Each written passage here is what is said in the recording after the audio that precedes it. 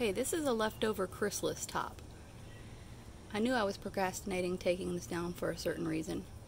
So always relocate your Chrysalis after it's nice and hardened. And I'm going to try to keep this in focus, but it wants to focus on what's behind me. So what I do is I gently take a pin and separate the Chrysalis, and this is all kind of dried out. But if you can't get under there with that, or you're nervous about breaking the chrysalis, then you can take Scotch tape. And the silk, you may not be able to see it on camera, but the silk extends all the way around here. And that's usually a good amount of space that your caterpillar has made. Now you see how I'm just gently prying this away, and I just keep at it until you just get enough silk that you can get a pin in it. It doesn't take a whole lot. I mean, of course, more is always better because you can cut off what you don't want. But once you peel this away, it's good to have a couple of tools. One is Scotch tape. If you can't get a edge on it like this came away fairly easy. Sometimes it's really hard depending on what it's stuck to.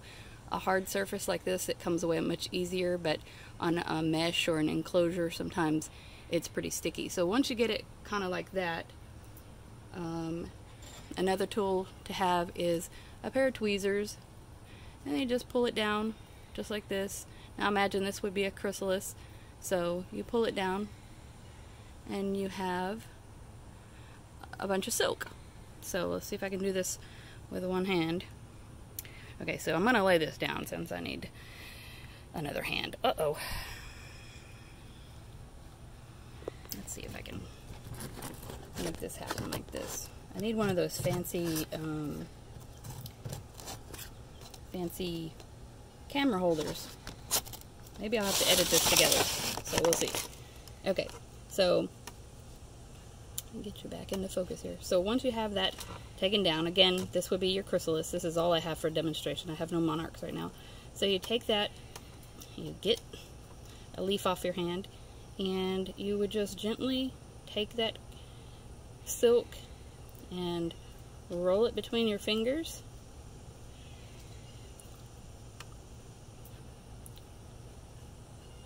And then you have a little silk button to put your straight pin through. Okay, so let me find what do I do with that straight pin? Okay, and then you just, so much easier actually when you have the chrysalis to hold on to. Just take a straight pin and pin it through there. And this silk is, I'm so sorry that this is out of focus, and the silk is a lot stronger than we think. And then sometimes I'll take and dampen my fingers and roll it around like that. And you want to, you'll do it till you feel like it's really strong and the pin is on there. Sometimes if I have extra, I will wrap it around. I'll twist it up into a small rope. This is a terrible, terrible video. I'm so sorry. And then you can just pin it wherever you want. So let me do an example of, sometimes you have a caterpillar who has a lot of silk. So when they give you a lot of silk to work with, and this is just extra silk that I keep on hand. So what I'm saying is, you just roll it up in like this, and then you have a rope, and you pin through it, and then you can wrap it around. I'm not going to roll all this up because I want to save this in case I have a fallen chrysalis, but that's how easy it is to roll up into a rope. You just twist your fingers like that.